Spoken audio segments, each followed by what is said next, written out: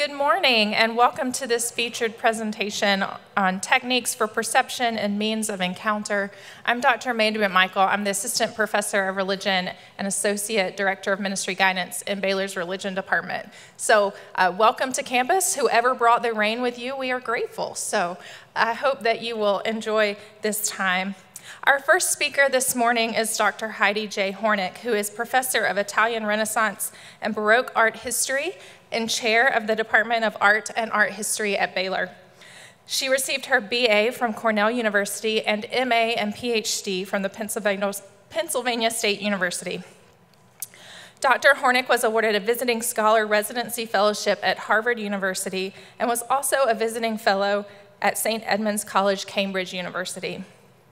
In June 2022, she was accepted as an affiliate faculty member of the Digital Humanities at Baylor. Dr. Hornik was also named the 2015 Outstanding Mentor of the Year for Research, a recognition awarded by the Undergraduate Research Scholarly Achievement Office of Baylor. And in spring 2022, she was inducted as a member of the Dean's Club of the Honors College at Baylor. She has published 8 peer-reviewed books, 2 solo-authored books about Italian Renaissance painter Michele Tozzini, and on Christian ethics reflected in art, respectively, 4 co-authored volumes with Dr. Michael Parsons and 2 co-edited volumes. Dr. Hornik has served as founding co-chair and/or committee member of the Bible and Visual Arts section of the SBL for over 20 years. On August 31st, 2022, Dr. Hornik, as founding editor and chief of Venue, a digital journal of the Midwest Art History Society, published the first edition of this peer-reviewed scholarly journal. Our presentation today is titled Renaissance Painting Techniques and the Shaping of Audience Perception. Please join me in welcoming Dr. Hornik.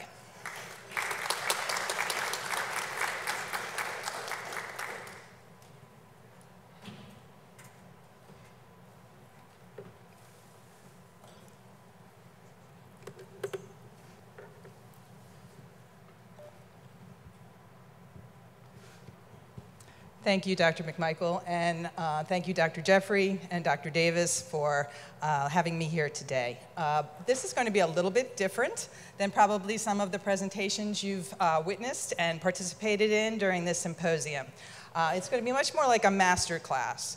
So what I'd like to do today is, in addition to talking about Italian Renaissance and Baroque painting techniques, also talk about how the audience perceived those techniques, why they were discovered, invented, utilized, created, and also how we use them today in our research, scholarship, and teaching.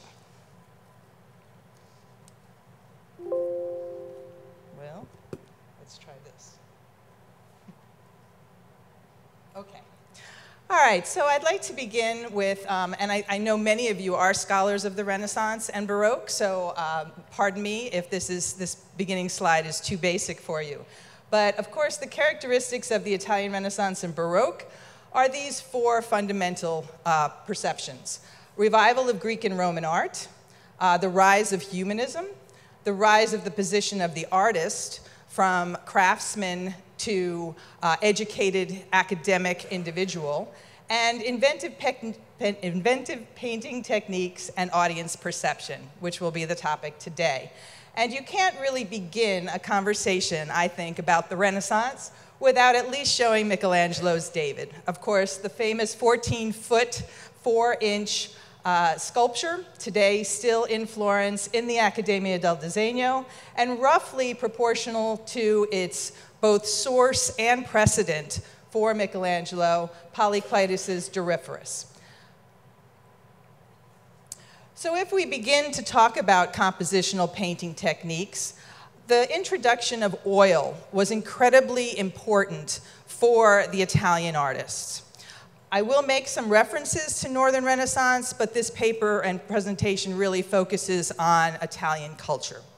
So Hugo van der Hees, who was a Northern Renaissance Netherlandish artist, created the Portinari altarpiece that you see in front of you here from 1475 to 1476, and it is oil on wood. Many of you have probably seen it in the Uffizi. It is placed right alongside the other 15th century Italian pictures so that you realize, hopefully as you study it, that this was influential directly on the Florentine artists. Portinari was an Italian commissioner or agent of the Medici, and he literally had this brought to Florence so that Florentine artists could study and learn oil technique. And this really changes things in terms of realistic color, portrayal of line, composition, and of course, when you have that kind of clarity, iconographic elements. Here you see it in the Uffizi. The Uffizi reinstalled their galleries right before COVID in 2019. Quite frankly, I liked better where it was before. It was more integrated with the Botticellis, but right now it still attracts lots of attention and is in a beautiful location. The next thing is linear perspective. And you may be thinking, well, of course, the Renaissance developed linear perspective. This was really not an of course. This was a very much a humanistic, almost a triune type of collaboration between this artist, Masaccio, and the architect Brunelleschi, who was working out the same principles of one-point linear perspective in architecture, and Leon Battista Alberti, who was both an architect and a humanistic writer, who codified all this and wrote it down. And he wrote it down in 1435 in Latin, and then very quickly translated it in 1436 into Italian. So all the workshops and anyone who could read could then really understand this mathematical system to have orthogonals, which I don't know if the pointer works, but you can see the lines of the architecture, all converge on one vanishing point at roughly 5'10", which would be eye level of the normal Italian. So this was one of the first, in 1526, first indications now that it was no longer the flat, elongated forms of the medieval world, but in fact, humanism and the proper proportions of man, as well as all of the iconography, which is a whole other lecture for this picture, as many of you know, all begins now in Florence.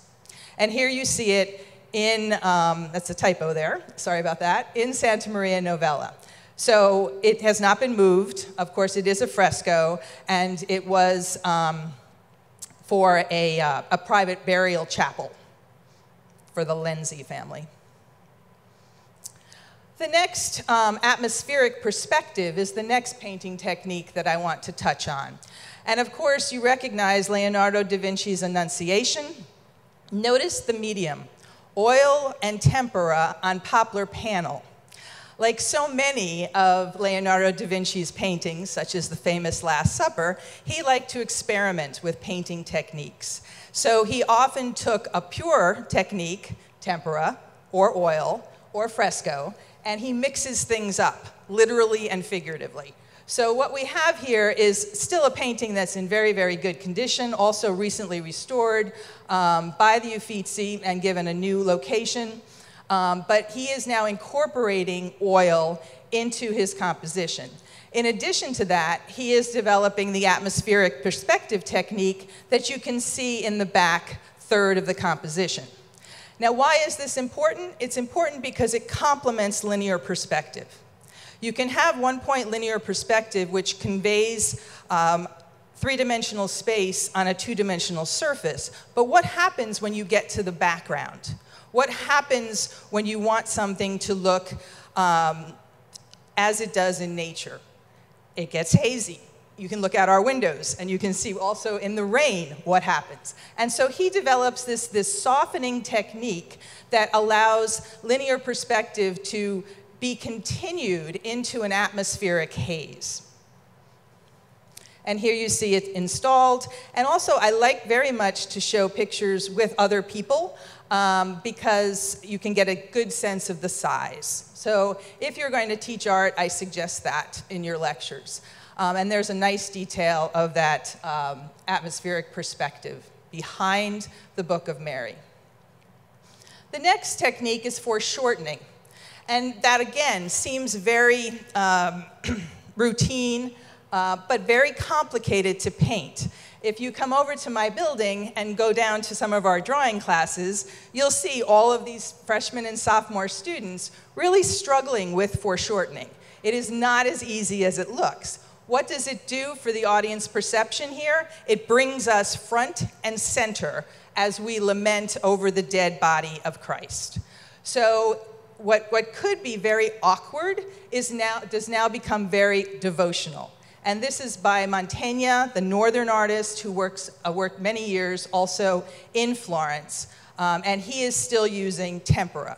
And remember, tempera is an egg-based paint. So it dries quicker and usually is not as translucent or as reflective as oil. And here you see from a recent photograph up in the Pinacoteca di Brera in Milano, so that you can kind of get a sense also of proportion. The next technique moves us into the Baroque. And just to remind you, because the style names are different, say, in music than they are in art.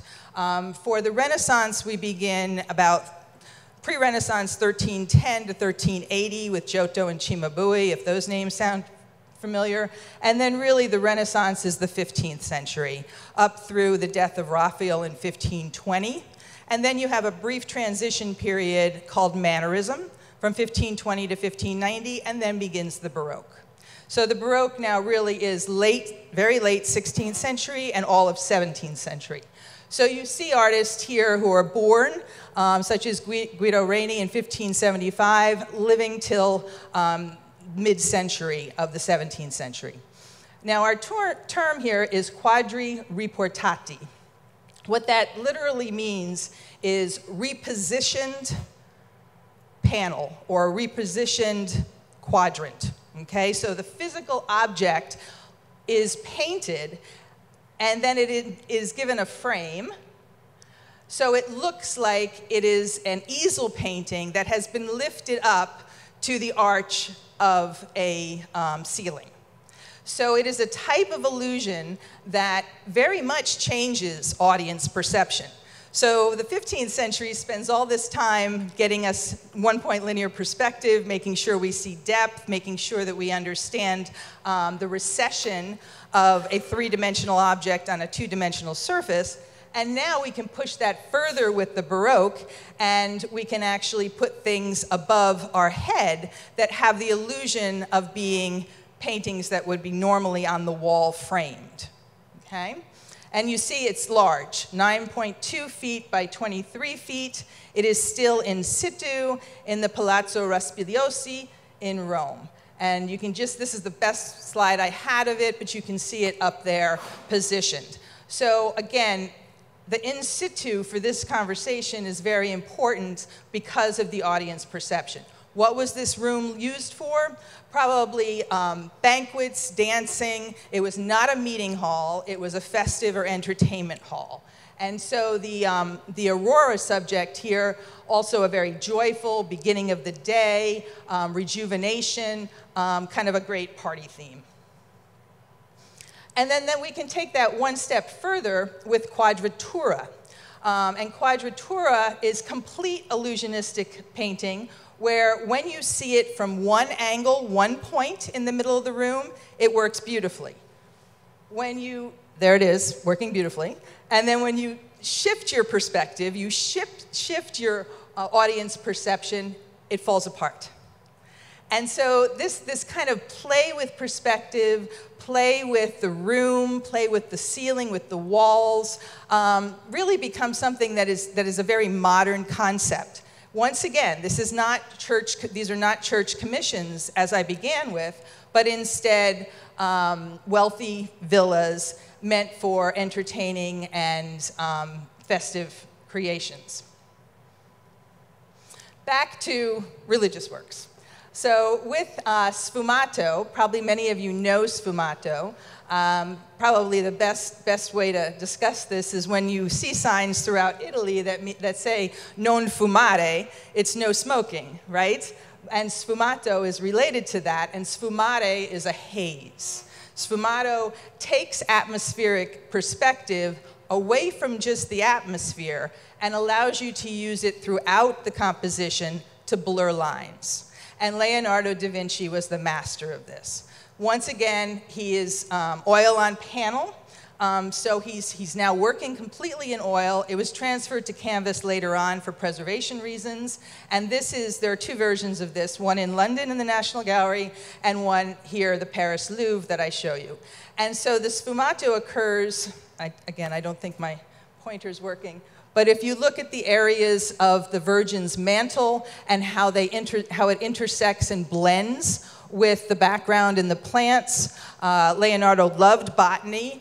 Every one of these plants has been identified, and so he creates this kind of blend of Mary, both in the spiritual realm with Christ and John the Baptist, and the angel directing us into the composition, with this more cosmic landscape, this earthly landscape as well, seen first at her level and then in the background. And then we move to chiaroscuro. Let me take a drink of water here.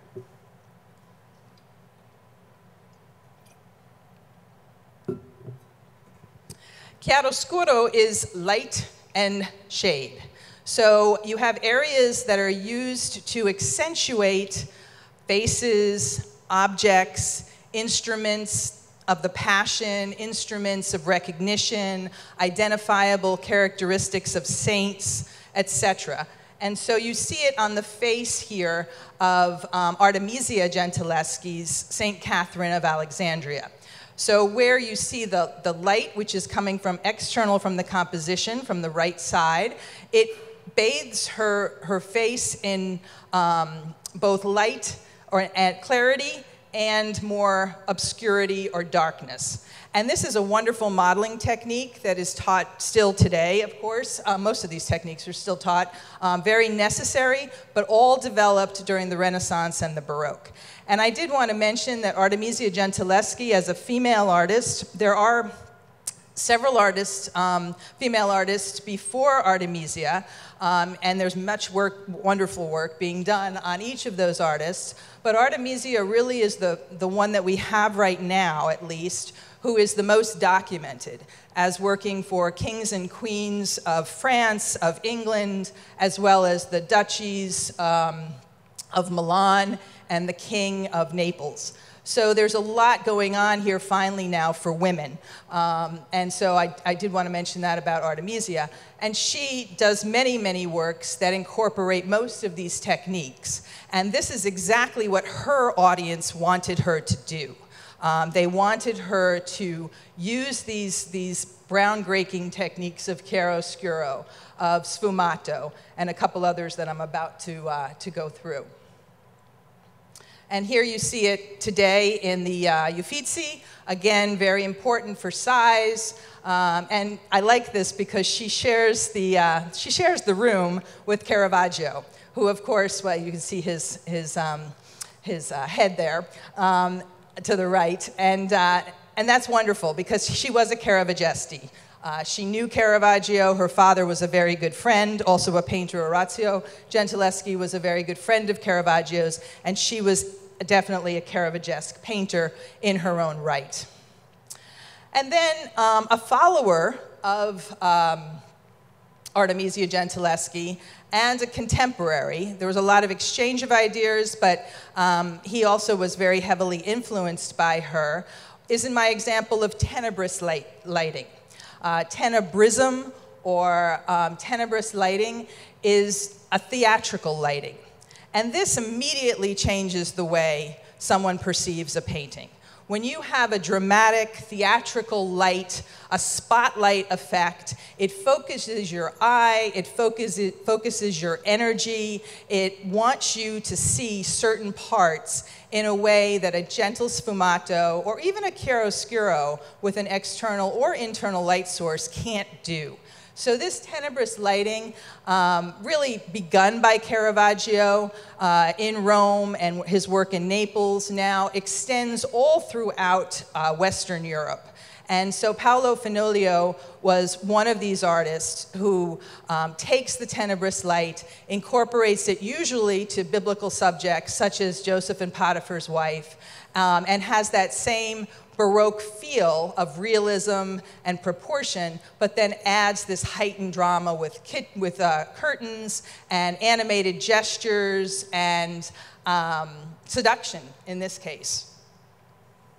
And then here you see, that's my son. He's 6'1", so you can get a sense of the proportion. And also where it is, obviously it belongs in a, it was actually in a private collection. This was a huge piece for a palace, never in a church. But now, of course, it's in Harvard's art museums, a beautiful Renzo Piano building, and you can kind of see it through the wonderfully Italianate arcade there. So that's where it lives today. And then, of course, we must talk about Caravaggio. And so to conclude with any kind of conversation about artist perception or audience perception and artist techniques, Caravaggio is the master of the Baroque.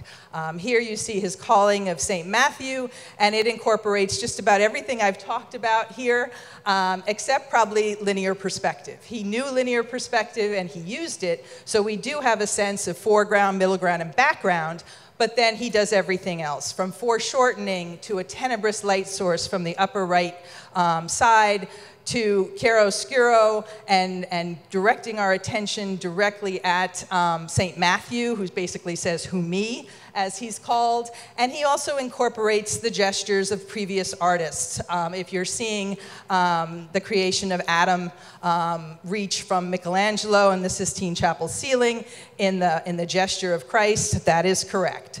And then, of course, also any kind of blurring of the background where it's very difficult to see the differentiation between the background and the silhouette of the figure. There's your sfumato.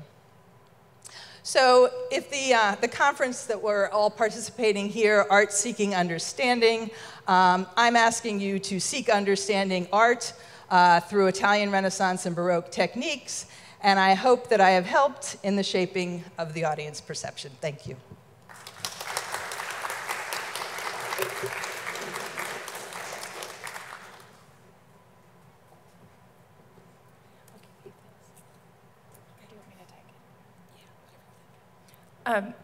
Join me again in thanking Dr. Hornik for that presentation. If you have a question, raise your hand. I'll bring this microphone to you, and I'll leave this one for her to answer. So if you have questions, just raise your hand, and I'll make my way to you. Not everyone all at once, please.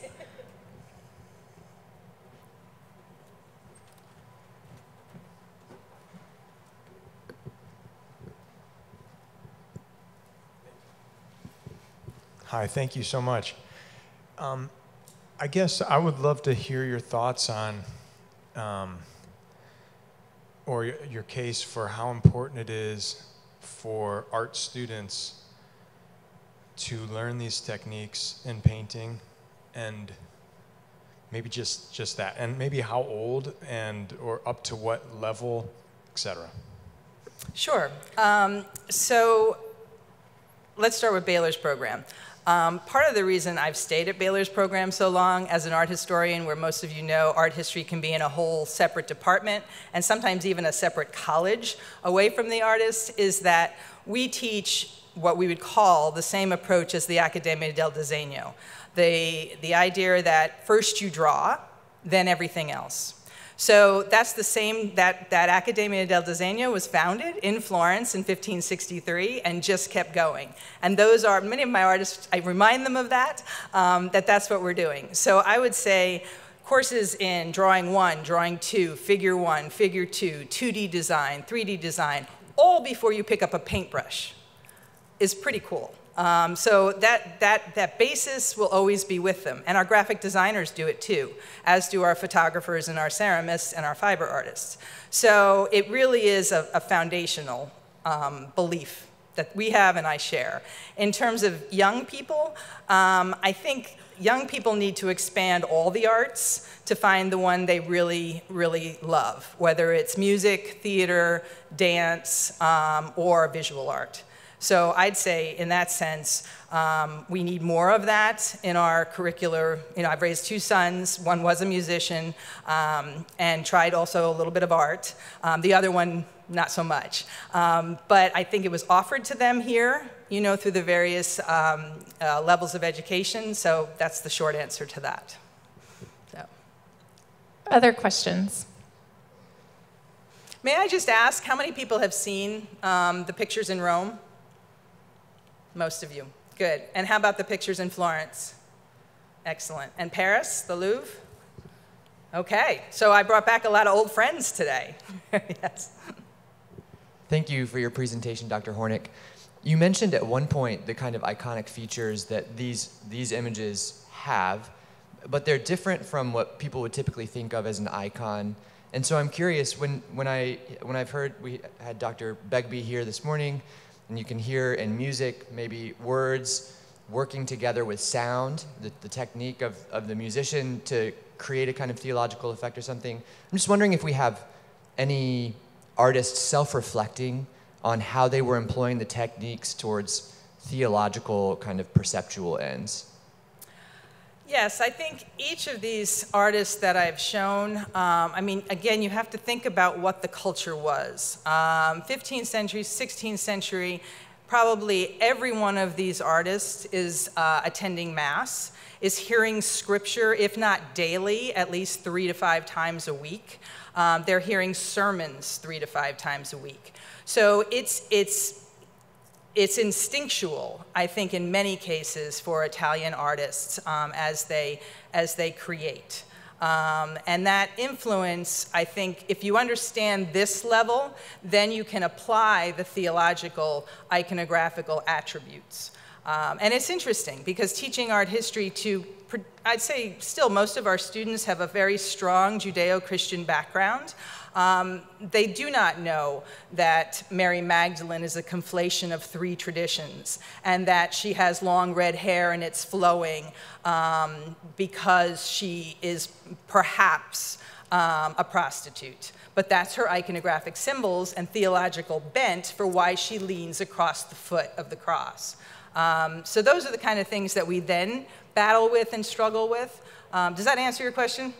Okay. Others?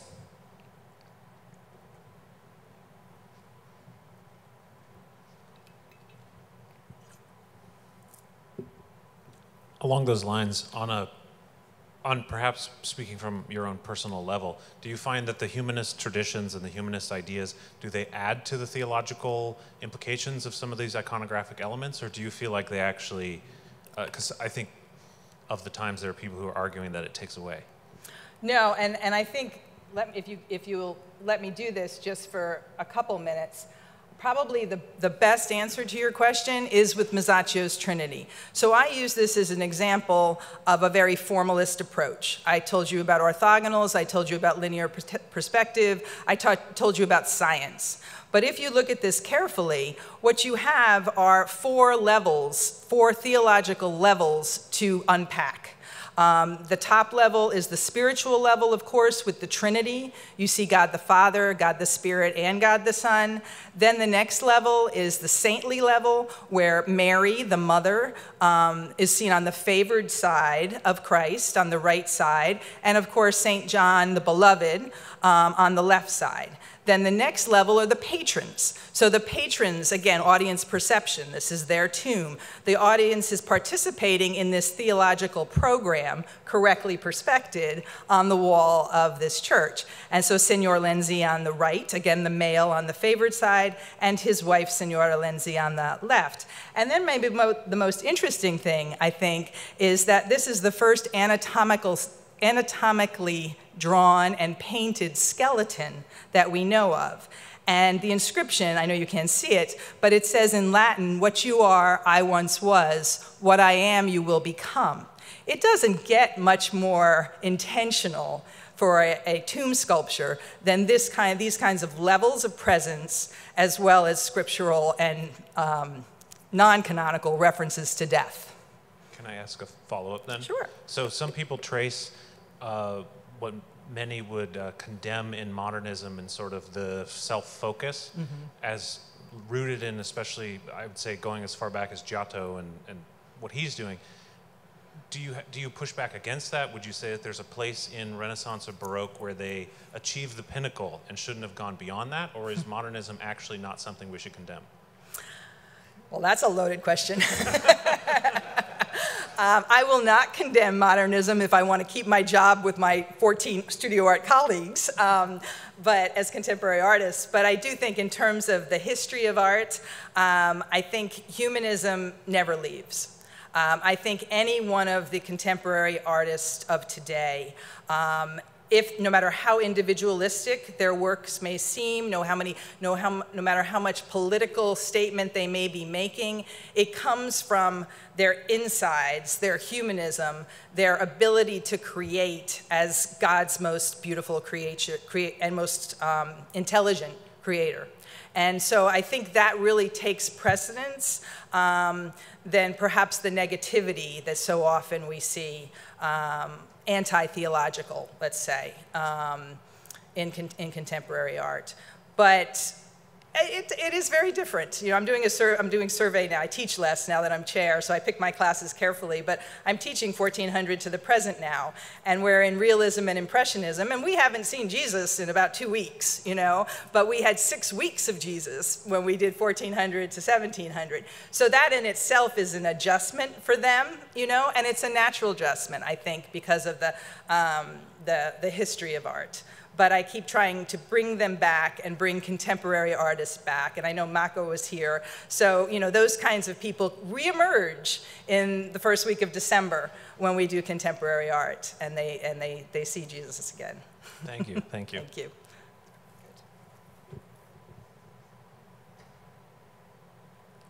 Another question?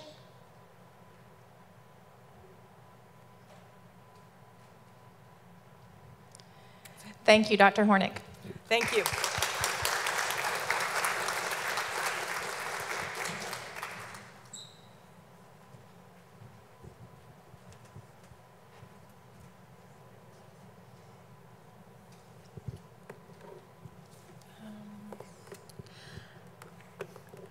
Is there a way to... There we go. Our second presentation today is by Dr. Natalie Carnes. Dr. Carnes is a constructive theologian who reflects on traditional theological topics through somewhat less traditional themes, like images, iconoclasm, beauty, gender, and childhood.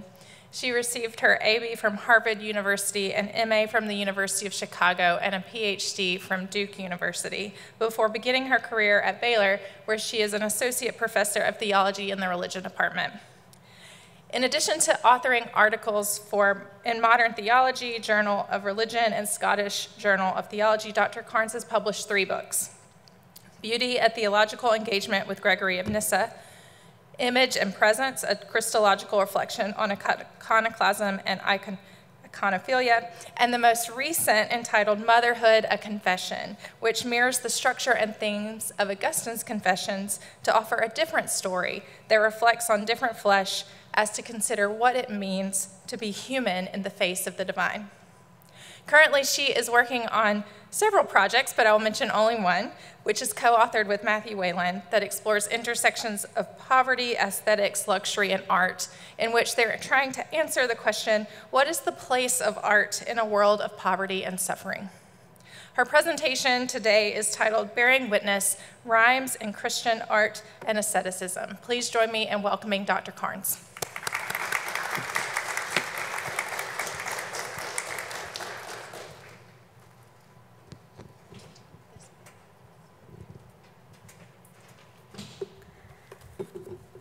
Thank you so much, Dr. McMichael. Thank you also, Dr. Hornik, for that just really fascinating presentation. I love a presentation with images. I have just one for you. It's this one. Thanks also to Dr. Jeffrey for inviting me, and for all of you for braving the rain to be here. begin with the apostle.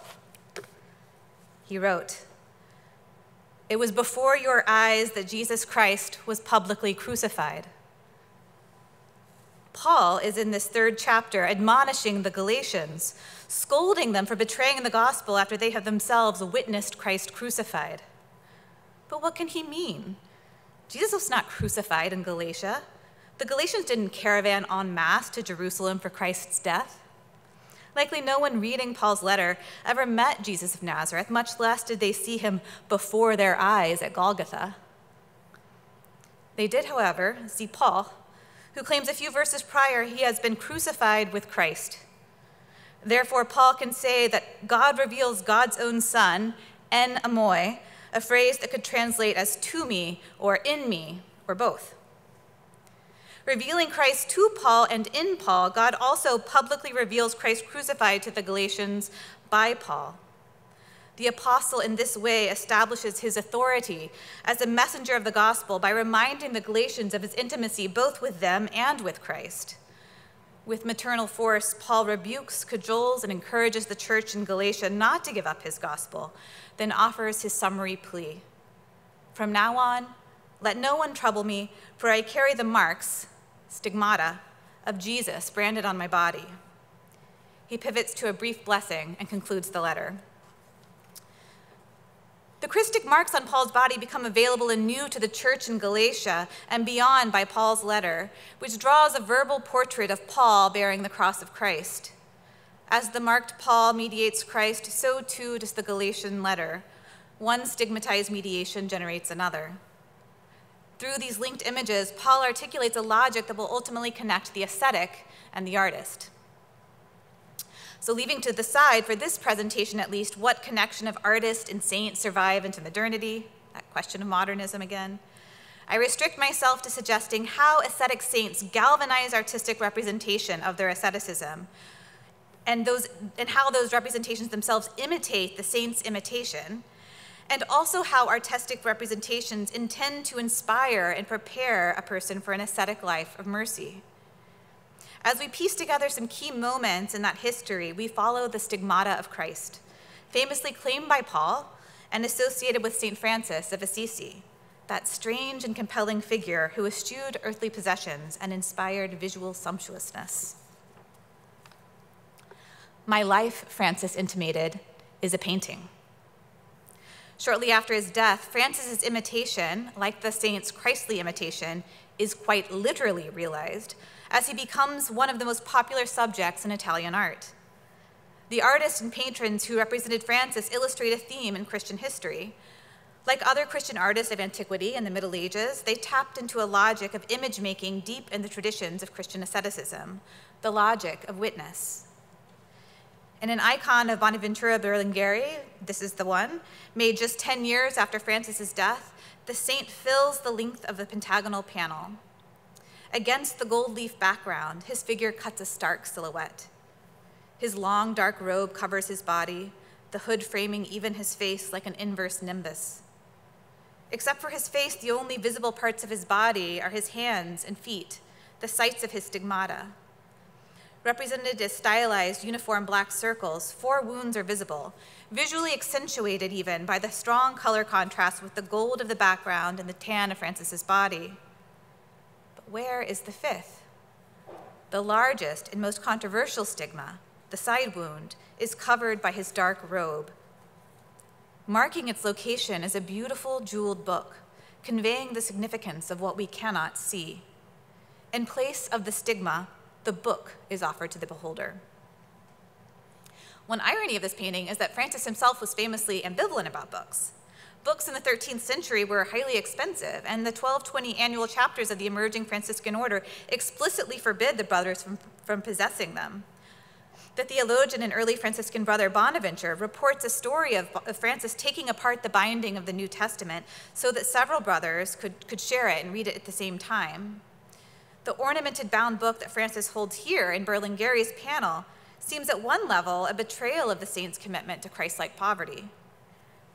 But if it is a betrayal, it is not just so in the sense of its unfaithfulness, but also in its showing forth.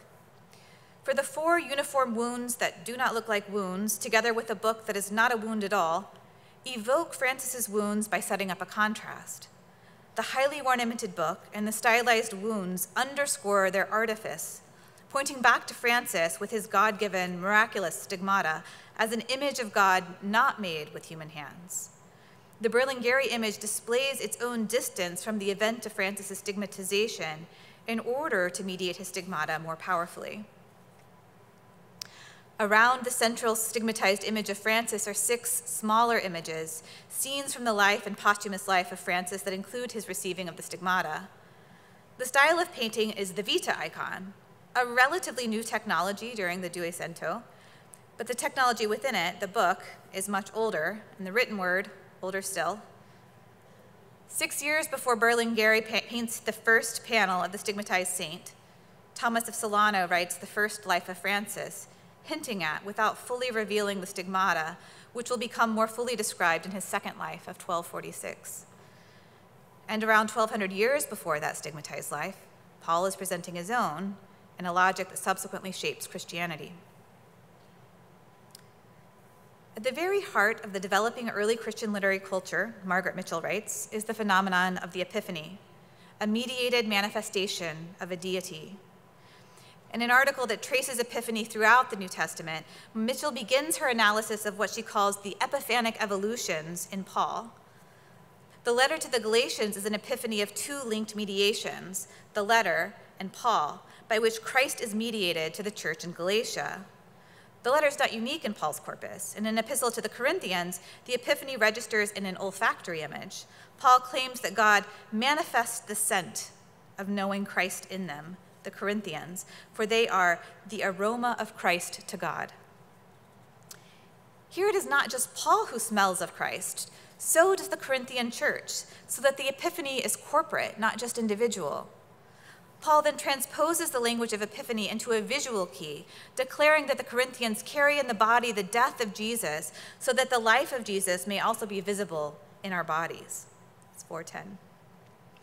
According to Paul, Jesus is both visible and odorous in the bodies of the Corinthians. By them, as by him, Christ can be perceived. Paul's textual epiphany lodges itself firmly into Christian storytelling and thought.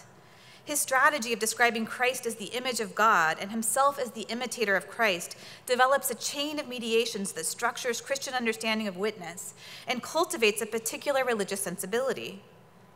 What Paul inaugurated, Mitchell argues, was nothing short of a media revolution in which readers across space and time could encounter divine presence for themselves. We see the legacy of Paul's media revolution in the Gospels, which I won't go into here, but also in early Christian martyrologies and hagiographies. Writing in the early 2nd century, Ignatius extended Paul's chains of mediations by articulating the Eucharist within it. So some of you might have read the martyrdom of Polycarp, where he extends Paul's aromatic imagery, describing Polycarp's burned, martyred flesh as smelling sweet and appearing like bread. The bread, of course, of Christ's Eucharistic presence. In the text, Polycarp also refuses, like Christ, to flee his persecutors and prays that God's will be done. His betrayers, like Judas, were thought to be friends. The police captain, eager to hand him over, is named Herod.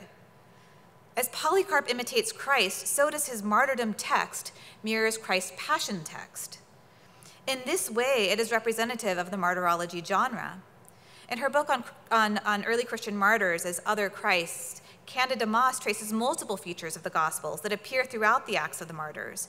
Various allusions to cruciformity, the martyr committing his spirit to the Lord, the flow of the blood and the water, and the conversion of a military bystander. The martyrdom texts imitate the Gospels, styling themselves as epiphanies of divine presence similar to those sacred texts. And then when the age of the martyrs comes to an end, ascetics are increasingly described as imitators of Christ, explicitly linked to the martyr through, for example, Cyprian's description of asceticism as white martyrdom, and Pope Gregory's description of it as hidden martyrdom and secret martyrdom. And as the acts of the martyrs witnessed to Christ, so did a new genre develop to mediate the witness of these ascetics. From the mid-4th century, in the midst of the ascetic revolutions of late antiquity, Christian writers represented holy people through the genre of hagiography. Derek Kruger argues that the lives of hagiography, like the written lives, are not only records of this ascetic revolution, they are also ascetic performances in their own right, in which writing becomes a means of ascetic transformation. In the form of writing, the author models the humility and obedience of the saint that he describes, which is ultimately the humility and obedience of Christ, whom the saint imitates. The writer performs this asceticism in several ways, often through effacing himself as the author and denigrating his style. Kruger describes these stylistic choices as the ritual humiliation of the text, in which these written lives bear the marks of the author's own ascesis. As a site in which the author performs a kind of asceticism, the text becomes a humiliated extension of the author's own body, an imitation of the saint who imitates Christ. In this way, it too mediates Christ, partaking of the logic of Epiphany. As Kruger writes, mortified, stigmatized by its own inadequacy, the text suffers humiliation in order to save. And the text saves by becoming an image of the one who saves. The ascetic body, like the martyr's body, like the ecclesial body, like the Paul the Apostle's body, witnesses to Christ in a powerful way that pressures new forms of representation. And these artistic representations inspire and prepare new acts of asceticism. One stigmatized corpus generates another. Visual art, no less than literary, emerged in this logic of witness. In his encomium on St. Theodore, Gregory of Nyssa writes the martyr's relics as making the martyr vividly perceptible to the beholder, evoking her tears and directing her prayers so that the Holy One is present in a new way. The veneration of such precious relics generates reliquaries decorated with images, and these images repeat the relic's act of making present. The veneration of relics and images are bound together in this logic of witness. One of the great defenders of icons during the Byzantine iconoclast controversy was Theodore of Studios, who claimed the body of Christ or the saint was available to the viewer of the icon by imitation. The icon for Theodore serves as an eyewitness to Christ, and so extends the witness of Christ, just like martyrs do, just like relics do. If such a witness is not possible, Theodore asks, then what use is the body of the martyr, which is the imitation of that which is heavenly? The icon is, like the body of the martyr, an imitation of Christ, though in the medium of wood and paint rather than flesh and blood. The icon thus affirms as a sensible fact what our mind has assented to by faith. In Theodore's words, the imaginary is completed by becoming visible in the enacted form of an icon. As a martyr makes present Christ crucified, as an ascetic does the same, so an icon makes Christ perceptible to us. In so doing, the icon renders us witnesses.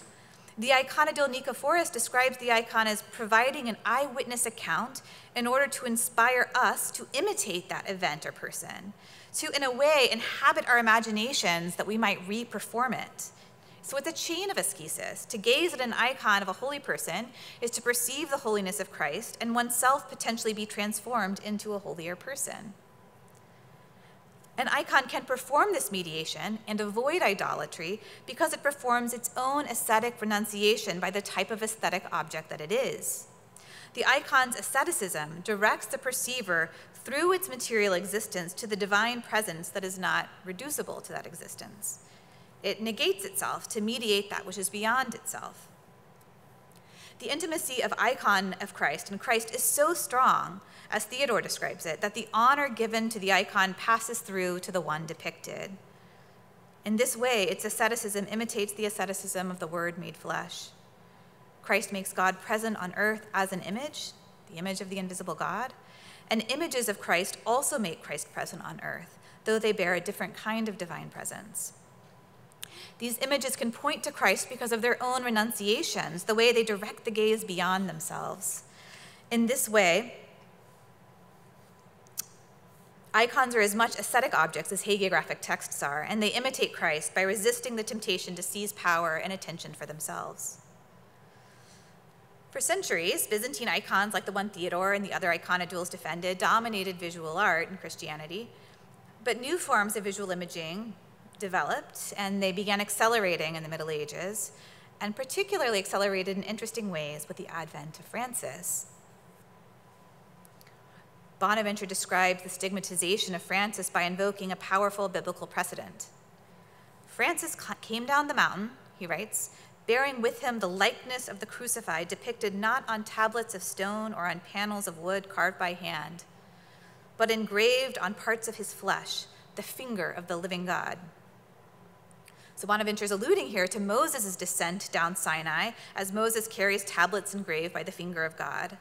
These chiropoietic tablets made without human hands contrast with the idol Moses will find at the foot of the mountain, where the people of God dance around a golden calf cast by Aaron in Moses' absence.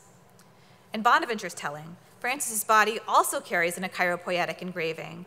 He is an image of the crucified, one that Bonaventure elevates above both human-made artifacts like the golden calf and above even the tablets of stone that Moses carries. For Francis is a divine image made in flesh, a living image engraved by the living God. God has made him a vital image of the crucified, art that breathes. In the 4th century, as hagiography was emerging as a genre and ascetic programs transforming spirituality, Basil of Caesarea compares the Christian pursuing sanctification to a painter who carefully observes a model to imitate its characteristics in her art. In the same way, the Christian turns her eyes to the saints as though to living and moving statues, he says, to carve in her life replica statues, as a sculptor works on stone. 800 years later, Francis has become a living statue of the crucified. Here is a saint for Christians to model their own replica statues on. But by the time Bonaventure writes his life of Francis, Francis is dead. How can a person keep her eyes turned to Francis, as Basil exhorts us, when the saint is no longer present among us? As he writes the life of Francis, Bonaventure is thinking about this question of representation. Before his stigmatization account, he reports an episode in which Francis is asked what he thinks about his friars studying. The saint replies, according to Bonaventure, that he is happy with the brother studying as long as he prays more than he reads. Good little mantra to keep with you, pray more than you study. You can tell your professor that as an excuse for why you haven't finished your reading. You just had so much praying. So following the example of Christ, of whom we read that he prayed more than he read, we should also pray more than we read. So to imitate Christ is to pray, but to know how to imitate Christ, to observe Christ, involves reading. We need art to direct us, to energize us to asceticism. And what of Francis? How do we know how to imitate Francis? How do we know, as William Cook says, that Francis is uniquely bore Christ's wounds on his body, that his flesh was transformed by the finger of the living God? Well, Bonaventure has just provided one answer. We know it because we read about it, and we read about it in his telling of Francis's life, or in Thomas of Solano's telling. Of course, that's not the only way. We also have images. And Cook writes, we can also see the wounds of Christ on Francis, because Francis's stigmatized image on a painted panel of wood. So we are able to experience Francis through an image on wood, the way that Francis experienced Christ on the cross through an image on wood at San Damiano. So in other words, the visual representation of Francis's wounds is a particularly fitting way to communicate them because it echoes the way Francis first received these wounds through an image. The way an image can mediate Christ, can witness to Christ, is intrinsic to Francis's own story of conversion and rebirth into Christ. And the evidence of this rebirth is astonishingly visible on Francis's very body as the stigmata. To perceive Francis is better than to perceive a panel of Francis, and to see Christ is better than to see Francis. But divine presence can still be authentically and transformatively encountered in these mediations. The San Damiano crucifix, a relatively new version of the cross at the time Francis encounters it and is transformed, is evidence of this. In Thomas of Solano's telling, Francis is kneeling before the crucifix in the ruins of the church at San Damiano when the image speaks to him. With the lips of the painting, the image of Christ says, "Francis, go rebuild my house. As you can see, it is being destroyed." Thomas describes the event's impact on Francis. From that time on, compassion for the crucified was impressed into his holy soul, he says. And we honestly believe the wounds of the sacred passion were impressed deep in his heart, though not yet on his flesh. Later, Francis will receive the wounds in his flesh, the famous stigmata, And those wounds, his companions write in another telling of the story, are renewals of the earlier heart wounds he received at San Damiano. By the San Damiano crucifix, Francis reads words from Christ himself, and in that encounter, his own transformation into an image begins. After Francis has transformed into that image, after he has died and is no longer available to the human gaze, Franciscans influenced by him begin to provoke transformations and artistic representations of Christ. Before Francis, the crucified Christ was depicted primarily triumphantly. He was the triumphing Christ. But after Francis, images of the suffering Christ become more popular and begin to eclipse that earlier depiction of the triumphing Christ. They lay claim to these suffering Christ images, lay claim to the emotions of the viewer, quickening an affective piety that becomes central to the Franciscan order. Depictions of Francis also change art forms. The difficulty of representing Francis and his own imaging of Christ generates some of the first Vita icons, the Berlinghieri panel, a form that becomes popular for portraying Francis and later other saints as well, like Mary Magdalene, Margaret of Cortona, and Clare of Assisi. The life of Francis, the way it mediates Christ, its peculiar tensions of visibility and concealment, generates and elevates new forms of visual culture.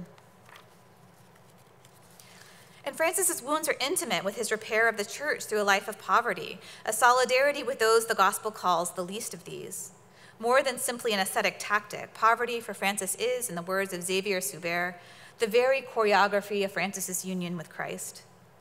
As Francis's wounds express God's love for us and Christ's mediating role between earth and heaven, so too does Francis's stigmatized body testify to the love that bridges earth and heaven. Through poverty, he receives the marks of the God who became poor, and through his poverty, his life becomes a gift that can fulfill the injunction at San Damiano, rebuild my church. Through such poverty, St. Francis embraces deeply the literal sense, which then opens for him to the spiritual precisely by way of his intense commitment to the literal. Francis' journey begins in some ways with this speaking image at San Damiano, when his heart was wounded with stigmata that God would later carve on his flesh. After his death, his story continues in images and texts that witness to Francis' life in forms Francis himself could not have anticipated and possibly would not have condoned. But artistic forms were pressured by the centrality of witness within Christianity. In the wake of Francis, the Franciscans found the Vita icon a form congenial to witnessing to Francis and to Francis's witness to Christ, more so than the traditional icon. The way the Vita icon includes multiple narrative scenes that allow for complex presentation of identity and Christly presence helped elucidate Francis's unique witness and confirm the saint's reputation as an alter Christus. Unlike the traditional icon, in which the viewer gazes at a single scene, the Vita icon interrupts the viewer's gaze, adverting to the partial access the viewer has to Francis's life, continuing to communicate and teach the dynamics of revelation and concealment that characterizes Francis' own imitation of Christ. The rise of Franciscan art in this way continues the legacy of witnessing to Christ that characterizes artistic history we have traced from Paul's letters through the age of the martyrs with their acts and the hagiographies of late antiquity. What these martyrs, ascetics, saints, writers, and artists attempt to present is Christ, or a person who images Christ, for the purposes of staging a divine encounter that inspires the beholder, listener, or reader to herself become an image of Christ through an ascetic transformation. While it seems impossibly incongruous that the saint who owned nothing, remained famously ambivalent about books, and aspired to absolute poverty, spawned some of the most visually lavish paintings of the 13th century, these two aspects of the saint's legacy, the poverty and the art, are not only incongruous, or are not merely incongruous. They are each sustained by the same logic of image and presence. By the lips of the image, St. Francis received Christ's message, rebuild my house. Francis first attempts a literal repair, rebuilding the church of San Damiano from dilapidation. Then, realizing what seems a misunderstanding, he embarks on a vocation indebted to a more allegorical interpretation of the command, repairing the Catholic Church with his witness of the poverty of Christ. Sometimes Francis's first response is understood as a mistake he learned to correct, a false interpretation of the command. But are his two interpretations so disjunctive? Is it like Francis, whose imitation of Christ was so breathtakingly literal, to see a literal interpretation of Christ's words as a mistake? And is it like the one who just received the words of Christ from the mouth of an ecclesial artwork to repudiate the importance of liturgical objects? Perhaps instead of there being two competing interpretations, one literal and wrong, the other spiritual and right, the words of Christ bear both interpretations, the literal opening to the spiritual, such that the material repair of the church helps witness to, energize, and inspire its spiritual repair. In the end, Francis rebuilds the church by beginning with his repair of the ruined building, a literal interpretation, which prepares him for the spiritual rebuilding, a spiritual interpretation of the command, which accomplishes his commitment to poverty, a literal interpretation of the imitation of Christ. The witness of art, the building, the image, and the witness of Francis's ascetic brotherhood and sisterhood through Clare are ordered together rather than against one another. Art can prepare for, inspire, and render the beauty of asceticism, as the ascetic also renders herself a compellingly perceptible figure of Christ. That's not to say that the witness of art and asceticism always rhymes, nor that the literal and spiritual interpretations of rebuilding Christ's church sit easily together. The Basilica in Assisi, meant to honor the legacy of Francis shortly after his death, was seen by some Franciscans to be a betrayal of it. The controversy over building that church reminds us that art and asceticism, even when ordered to the same end, often come to us knotted in complex and competitive relations. They require careful negotiations. Art can distract us, can attract our energies and resources away from asceticism. And yet art can also bear witness to Christ, not as a distant object, but as present within the act of witnessing. And in this way, both artist and ascetic bear Christ to new peoples, places, and times, testifying to Christ's aliveness in the world. We saw this logic of witness germinate in the letters of Paul, grow in early Christian hagiography as the texts are mortified and the author disclaims his abilities, and then flower in Franciscan art, like the Berlingeri panel, which exaggerates the artificiality of Francis's wounds to disavow its status as Francis, and in that way point more emphatically to Francis as one greater than any artistic representation. Energized by commitment to Christ crucified and resurrected, the wounded one who yet lives among us, both art and asceticism are stigmatized by a constraint born into excess. The object decreases so that the subject might increase. Thanks.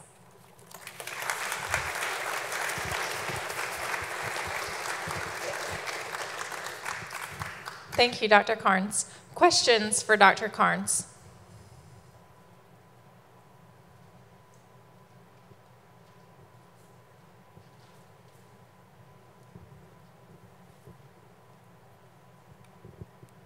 Dr. Carnes, thank you so much for a really rich, wonderful paper.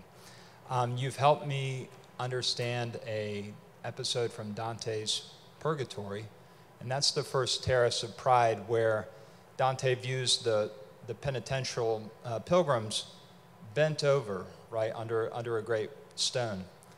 And he compares them to what I think is called a caryatid. I don't even know if I'm pronouncing that right, but or the corbel or something. Like the figures that would hold up that appeared to be holding up a building. Maybe Dr. Hornik could correct me. Okay, thank you. And so we expect him to compare the pilgrims to is it the caryatid or the corbel? The caryatid. We expect him to compare the figures, the penitents, to the caryatid. But he doesn't. He compares them to the person viewing the caryatid. And I find that fascinating, and it was always puzzling to me, but you know, a near contemporary of the movement that you're describing here with the Franciscan art. So I wonder, it's just it helps me understand it. I suspect that it is drawing from the same tradition. This I guess is an attempt to move this towards to my field, the literary. And also the rhetorical, I guess it's from the rhetorical tradition that I've understood that before. And so now I see that's kind of an impoverished tradition, but there is a connection. And I'll just offer this as a connection and then try to put it in the form of a question.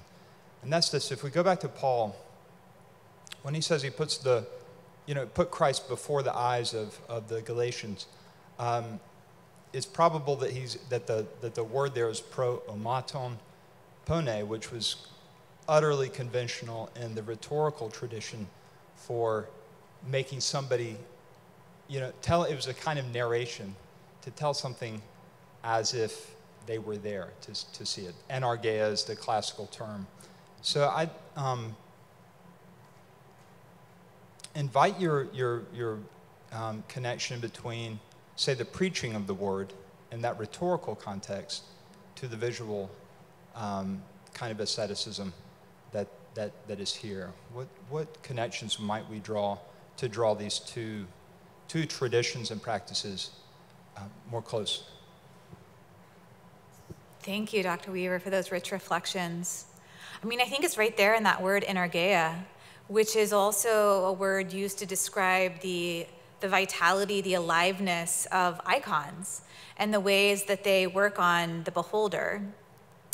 And so there's been some work recently pushing back on all of these theologians who are like writing about icons and overly theologizing them and are less attentive to the fact that actually not all icons seem to work in the same way, that we haven't paid enough attention to the actual aesthetics of icons and the difference in quality.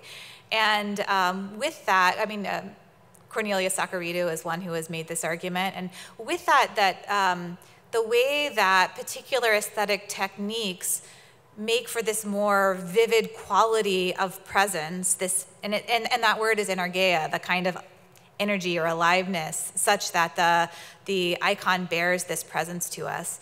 And so I would think that the same kind of enargeia that describes a rhetoric that's working on the beholder is the same that's described with this working on the visual. I mean, I think what's interesting with the rhetoric is that the image is completed in your imagination in some way. You as the audience are sort of building that image. Whereas if you're gazing at an image that's there,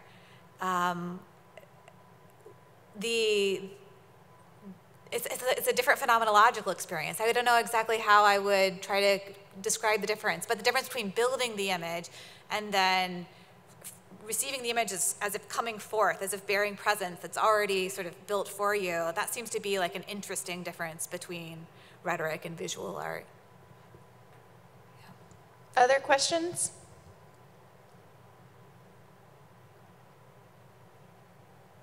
And then, of course, there's all those like scientific studies that not all people are equally image makers with their imaginations, that some people read books and don't form mental images, and some people form really detailed ones. So I don't know what to do with all of that, but there's something really rich there that I think could be unpacked either humanistically or in conversation with the psychological sciences.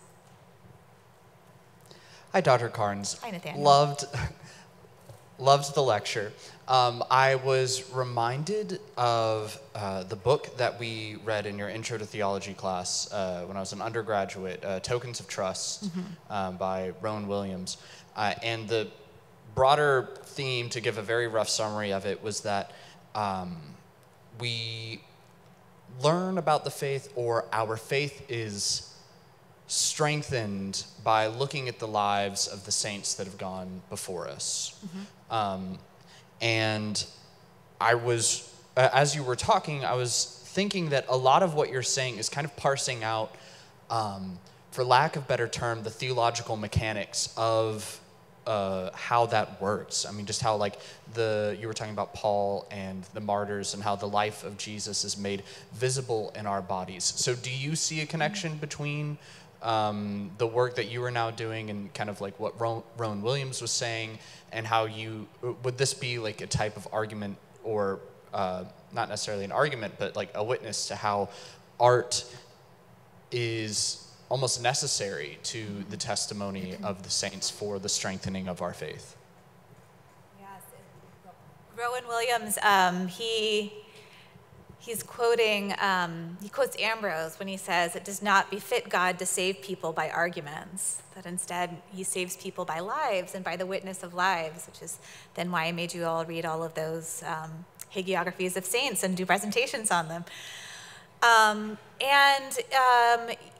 Yeah, I think the thing is, Christianity is not a religion that's about that's about a kind of series of like a sense to a series of propositions. It's about encounter. It's about encountering the risen Christ. And so how do you encounter the risen Christ? Well, you encounter the risen Christ because Christ has become available to you, perceptible to you in some way. And what more powerful way is there other than the lives of the saints, in which Christ continues to see the resurrected Christ alive in their lives, and then also to these perceptible objects that point us back to Christ and to the witness of those who have lived a life surrendered to Christ. So I do think that this gets at something about what Christianity fundamentally is, and also about what faith is, and the way that faith is different from a kind of calculation, or different from a kind of like cognitive assent, but involves this kind of transformative giving of trust, and in Rowan Williams' words, that it's a relationship of trust rather than of cognitive assent. And I think that points to a particular role for art, which works on us in multiple ways, right? Not just by showing us something, but also by working on working on us affectively, and by making things vivid to us. Yeah. Thanks for that. It was a great lecture, to echo what's already been said. A question on if we can imitate art and saints in art, is there any danger of misrepresentation or the deformative ways that saints are pictured, or what they can do?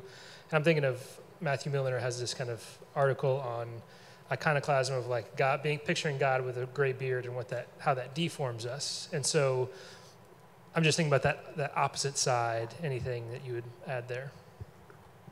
Yeah, I think depictions of God the Father is a great example, because in the council that was on images and iconoclasm, they were like, but there's no depicting God the Father. Why? Because you don't depict the divine nature. When you depict Christ, you depict the second person of the Trinity, and what is visible, you see, the stuff that you see is human nature. So the divine nature is visible through the human nature of Christ, but divine nature itself remains invisible, right? So the way this whole tradition developed is like there's this loophole, because you can't depict God the Father, who is incorporeal, but you can, just like you can symbolically depict the Holy Spirit as a dove, you can symbolically depict the God the Father as the Ancient of Days. And so you have this tradition of depicting God the Father symbolically as the Ancient of Days. But then when you get a series, like an artistic tradition, where you get the Ancient of Days right next to Jesus of Nazareth, then it looks like they're being depicted in the same register, right? Whereas one is an image and the other is a symbol, but when you just see them there together, it looks like they're both images, right? So it looks like, well, who God the Father is an old white man with a beard. And that does deform our imaginations. Now, what's the response to that? Is it like, well, let's go and like excise like all these sort of like pictures of God the Father? Like clearly that doesn't seem to be the way to go. I mean, among other ways, that there is a way of interpreting what's happening as theologically legitimate, if terribly misleading, right? So I think that the answer is that we need other ways of, we need to introduce more ways of imaging that recapture the uninvisibility of God the Father, and new ways of speaking about God the Father that also do that. And I think, one thing I always challenge my students to do in my classes is to try to not speak about God in pronouns using he, just as an anti-idolatry exercise to see if you can do it. Whether you want to go pronounless or use she, just try it. It makes you feel uncomfortable, but it's a way of reminding us, well, God is not literally a he. The Father is not literally the white man with the beard. And so how can we sort of purge our imaginations of these images that are not necessarily bad in themselves, right? The Ancient of Days could be a good way to depict God, but have become so settled and sedimented in our cultural depictions of God that they've become dangerous to us. So I have maybe a tangent question, but a lot of womanist scholars, when they're looking at iconography or looking at witness, have actually shifted what is the mark of Christ. And so I'm kind of curious in this context, you know, you're talking about a really particular tradition, but womanist scholars kind of shift it to more that Christ's mark is to bring forth life out of death. So they switch to other stories, or that Christ is, it's not death that's embraced or the marks of wounds that are embraced, but actually life that's embraced. So I'm just kind of curious, because we're talking about the formation of the Christian imagination. So I just thought I'd throw that out there. Yeah, I think that's a great question. I mean, I think one of the sort of beautiful images that embodies some of this womanist insights is the Mark Duke's interpretation of Our Lady Mother of Ferguson and all of those victims of gun violence. But what's interesting is that it doesn't, about that image, it's, for those of you who haven't seen it, it's Mary and holding, and it's an interpretation of the Virgin of the Sign icon, which is like where you have Jesus in the womb of Mary praying for the world.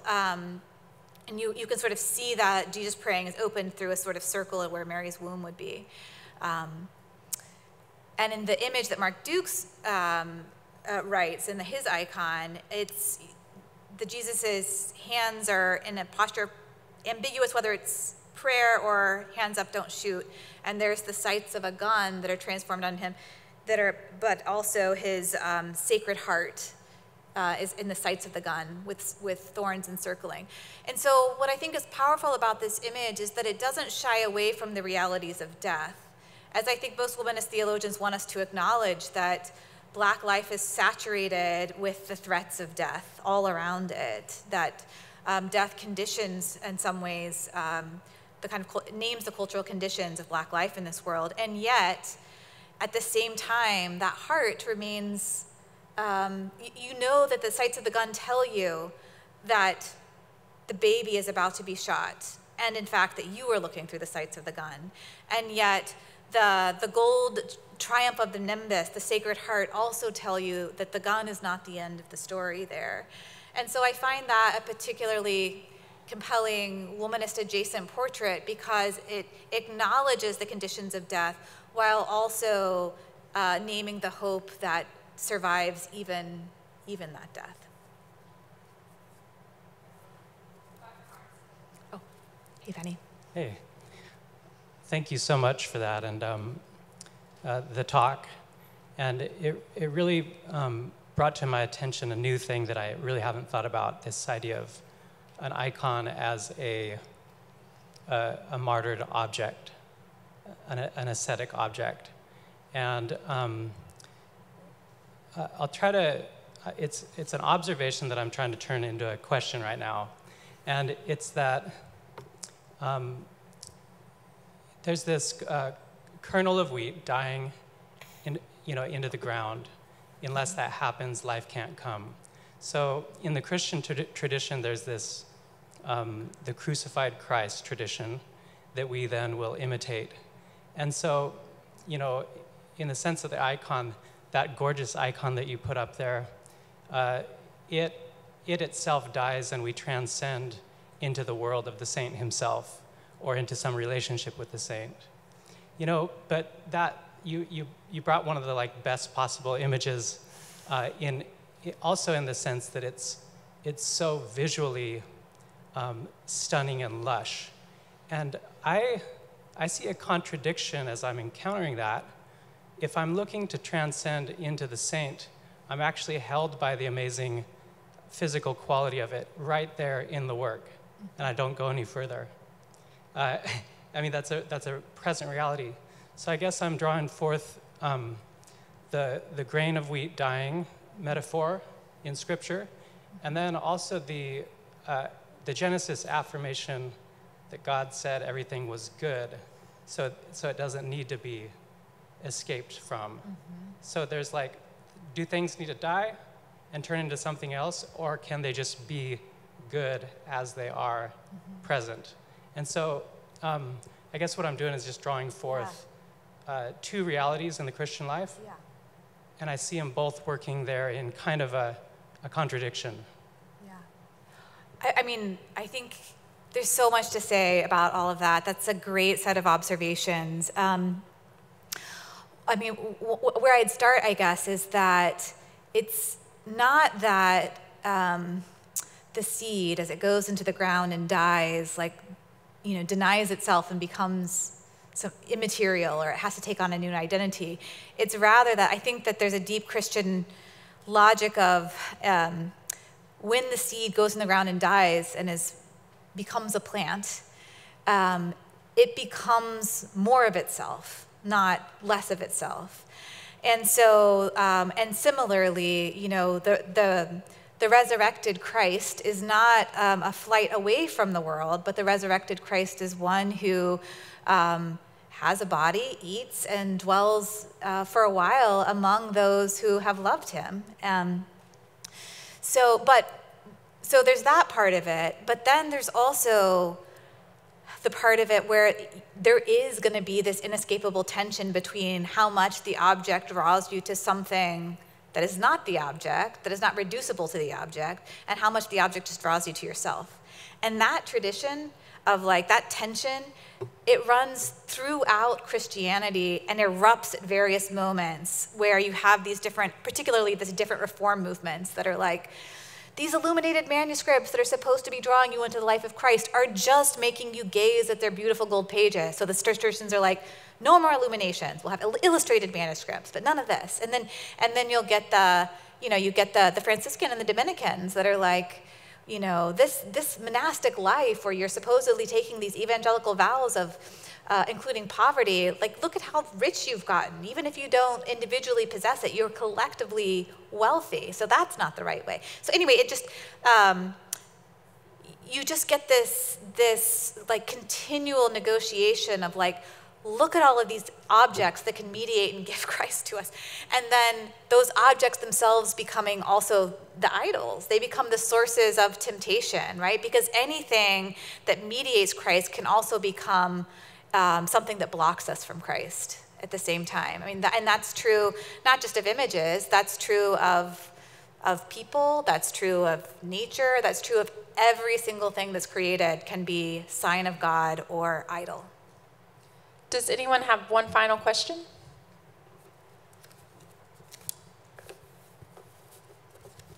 Yeah, so what I really think that question got was an interesting point in our just overall collective vision and ability to hold things in tension of how icons can image something that it is not, how it can kind of perform an apophatic theology with it.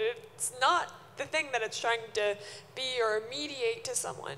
So have you noticed anything either in just like the broader, I don't want to say culture, but traditions that we're a part of that actually make it difficult to hold these tensions between these, it is, but it is not, this like gray area? Yeah, thanks. That's a great question.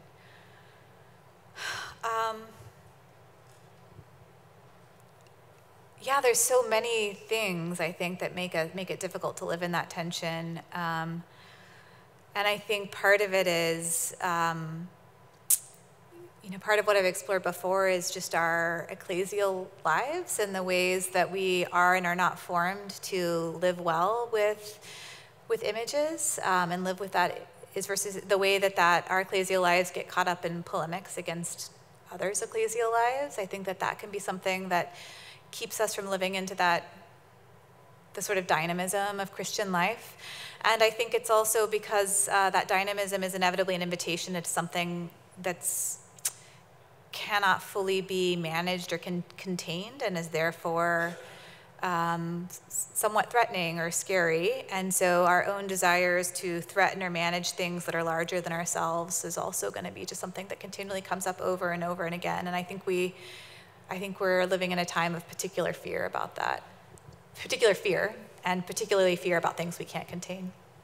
Thank you, Dr. Carnes. Yeah, thanks, y'all.